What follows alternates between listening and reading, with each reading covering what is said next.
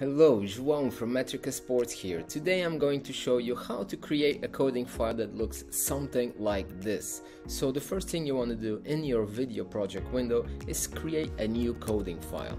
Once you've named it, you go inside of it and add new codes. Here you are going to choose what you want to code. So let's say goals, and the keyboard shortcut will be the A.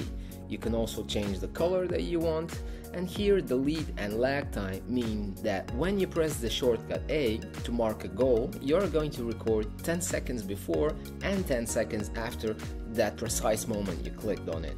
Once you have done several codes, they will all be here in your history, so then you can just drag them up by clicking this arrow right here. If you take out the lead and the lag time, this means that when you press the keyboard shortcut, he will start recording until the moment you press it again.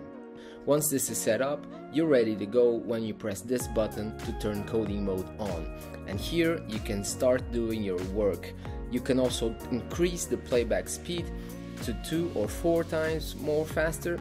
This will help you make the work a bit faster, and here you just start marking any event that you have set before: goals, own shots, opposition shots, and anything else you've done. In this example, I press the keyboard shortcut for this one and he starts recording. Once this is done, you just turn coding mode off and you'll have your list of events here.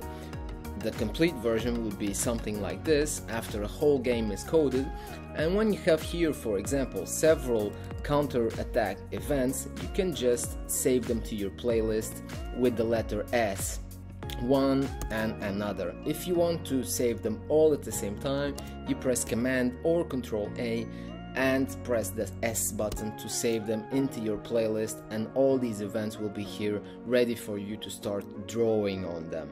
That's it. It's very simple to use and very fast, so guys, just check it out and enjoy.